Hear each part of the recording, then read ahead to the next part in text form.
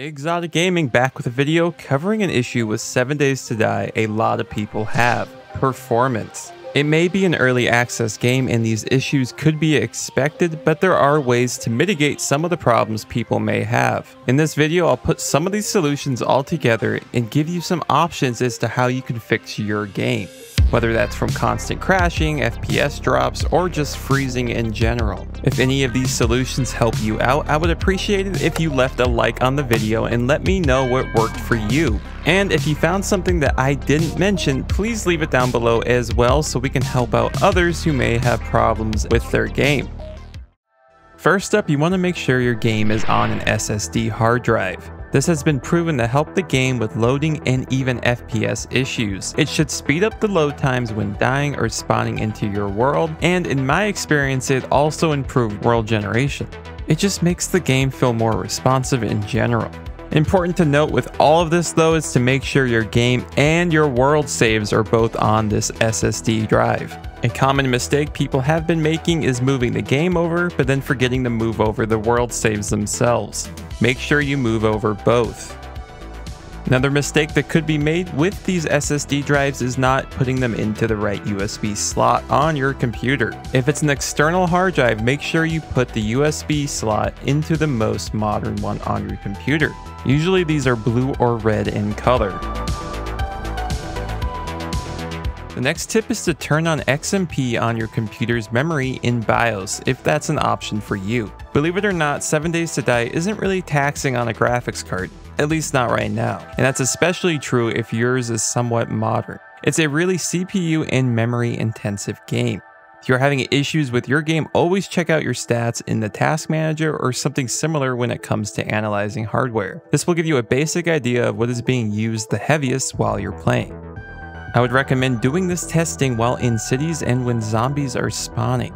You could also test it out while doing quests from the trader or something similar. That should give you a nice baseline for the heaviest CPU interactions in the game.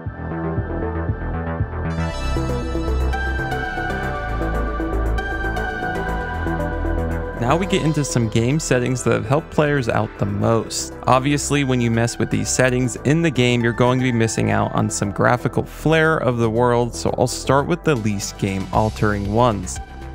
SS reflections off, sunshaft off, bloom off, and terrain quality medium. Try out these settings first before messing with anything else, because you probably won't even notice that some of these are off. I would run around a little bit in the cities and such and see how much your performance has improved or not improved. If it hasn't, then I would suggest switching over to these next settings.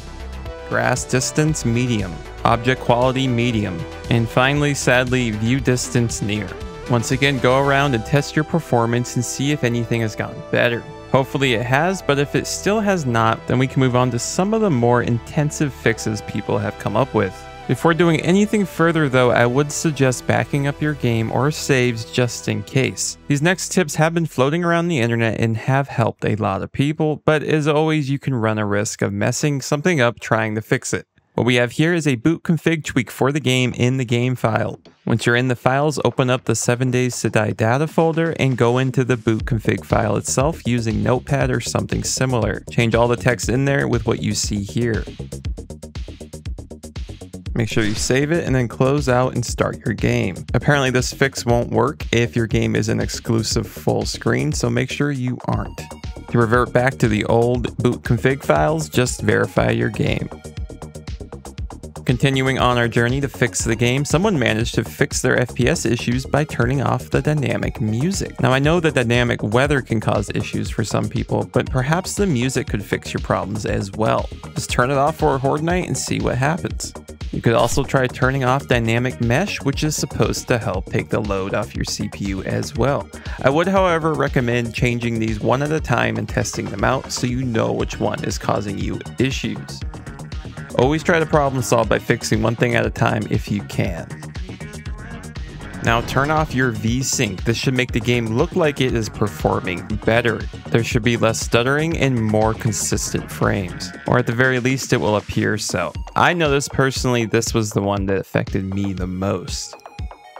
Now let's get into some basic computer stuff that could be limiting your game. Go into your power settings and make sure you're not on power saver mode. This will kill your game, especially if you're on a laptop or something like that. I would recommend going on high performance mode or even ultimate performance mode. Next, go into your graphics settings by searching it in the little toolbar, should be on the bottom left, and make sure you have hardware accelerated GPU scheduling on. Not every graphics card will have this, so don't be shocked if the setting isn't there for you.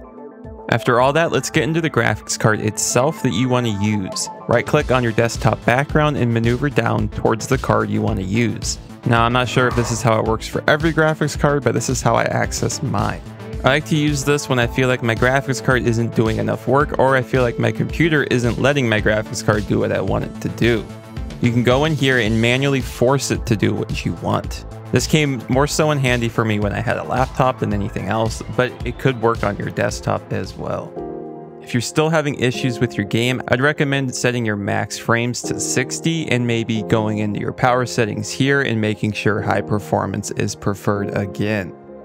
You could also go through and double check that the settings you changed in the game earlier are application controlled and not controlled through here. Or you could just override everything and change all the settings that you wish through this instead. Okay, so finally we've gone through all the basics you could do to enhance your game that are pretty simple fixes, but at the end of the day, you could just overclock your CPU as well. This game is limited in the amount of cores on your CPU that it will use, so overclocking the cores themselves would probably be the best bet. Now, I would suggest you look into this yourself for your CPU to see what would work best for you, because you could damage your computer. What I do is I use a program called MSI Afterburner, and I just up my memory clock to about 800 to 900, and that seems to increase my FPS by about 5 or 10 frames depending on what I'm doing. As I mentioned before, this game causes no issues for my graphics card at all, and it usually runs below 38 degrees Celsius. I will say, if you're going to take the risk of overclocking your CPU for the game, make sure you monitor your temperatures for everything that you can. I do this through the MSI Afterburner, but you could use whatever program you want as long as it can detect each CPU's temperature. As I mentioned at the beginning, please leave in the comments any other tips you guys might have to help people out with their performance. I know a lot of people might not be running this on a modern graphics card, so please help them out if you can. Tried to mention a lot of the popular settings that cause people problems, and with the Xbox update hopefully coming out this summer, this should increase performance across the board for everybody else as well, because the game now needs to be compatible on older systems. Specifically, rendering through Windows in big cities should be fixed to help reduce performance lag for a lot of people. If you found any of these tips helpful, please leave a like on the video and subscribe to the channel. I try to come out with pretty common updates on what's going on with the game, and I'm currently working on a 100 days supercut for it as well.